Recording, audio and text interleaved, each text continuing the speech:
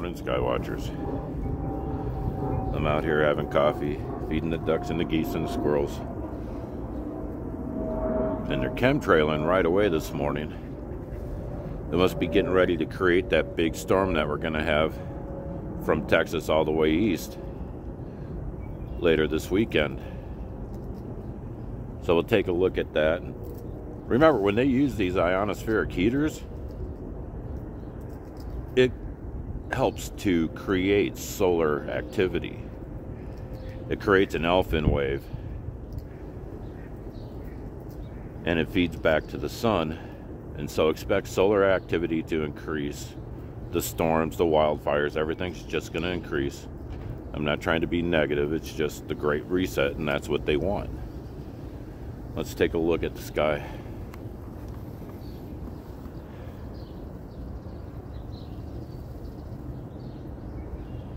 You can see we got the sun coming up.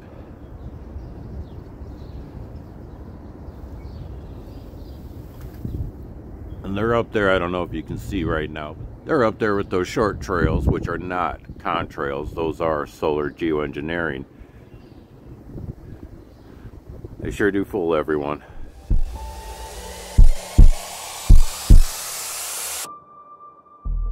What's up, Skywatchers? What is up indeed? Wednesday, March 12th, 2025. Right now we're looking at last night's College of DuPage's Nexrad reflectivity map, Mosaic Radar. There is no doubt in my mind that what we're seeing here is the priming of the atmosphere.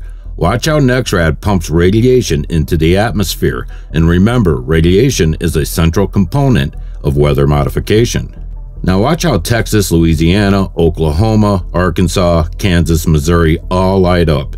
All of that blue color that we're looking at is radiation being pumped into the atmosphere. This is really bad for all living things, and any and all weather modification should be halted immediately and banned permanently. Now let's take a look at today's Mosaic Radar starting in California, where we can see radiation filling the atmosphere and beams coming out of Nevada, priming California's next weather system. The Pacific Northwest is always being primed. Most of the time it's coming from Vancouver, Canada. Yes, Canada, Mexico, Cuba, and the United States work together along with many nations to accomplish climate chaos for the not-so-great Great Reset. Alright, now looking at the central part of the country, we not only see radiation blooming everywhere, but we can see the beaming across many states. This beaming will dump a ton of energy fueling the next storm system.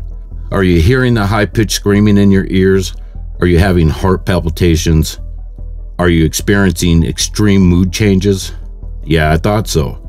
Alright guys, I'll be monitoring this next storm system, so make sure you're following along.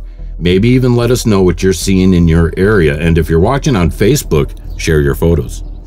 A huge shout out to Crystal Wiederholt, Raymond Hare, Rebecca Grenier, Adrian Norris, and the Facebook subscribers. Your support makes it possible for me to keep making these videos. I couldn't do it without you guys. Much love and many thanks. Okay, Skywatchers, stay aware, be prepared, and until next time, keep looking up.